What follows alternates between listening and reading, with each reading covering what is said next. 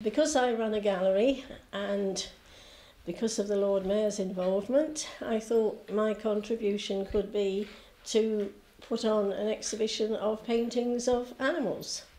So we have dogs, cats, horses, sheep, birds and a few fish. A whole variety of every kind of animal and bird. We know even more now that there is a great need, particularly elderly people when they go into hospital or they break their leg or whatever, to have someone to look after the animal.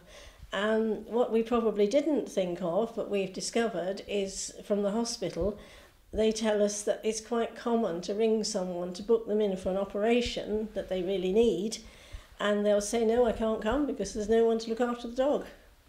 So in fact the need is even greater than we'd appreciated. By the nature of it, it tends to be emergencies. Sometimes it's a planned operation, and we do encourage owners to register their pets with us in advance so that if they're going in for an operation we can be prepared.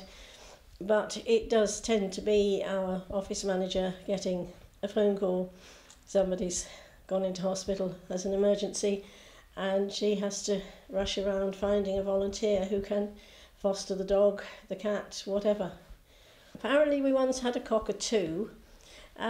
It tends to be mostly dogs, cats less so. Cats are difficult to foster because you've got to keep them in. So with a cat we will usually try and keep it in its own home and someone will go in and feed. But it's mostly dog walking and fostering.